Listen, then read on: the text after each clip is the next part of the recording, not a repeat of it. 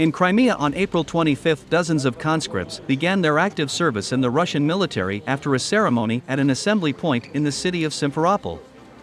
The new recruits were called up during the spring draft campaign that started on April 1. Yakub Niazev, a recent engineering graduate from university in Kerch, said he volunteered for army service and showed up at an enlistment office without waiting for a draft paper. "If I like it in the army, I would sign a contract," he said.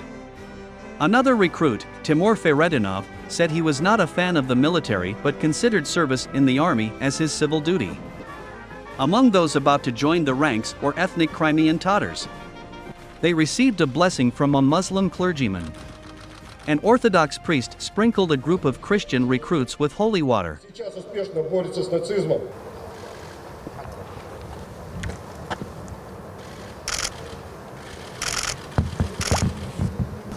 Аллах всегда вам помогает.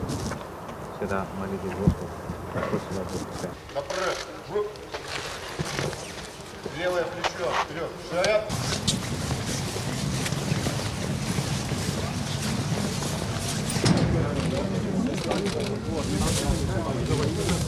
Иди сюда.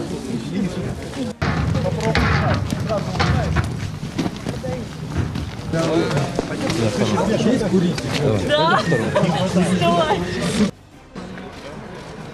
Ну что, не заболели?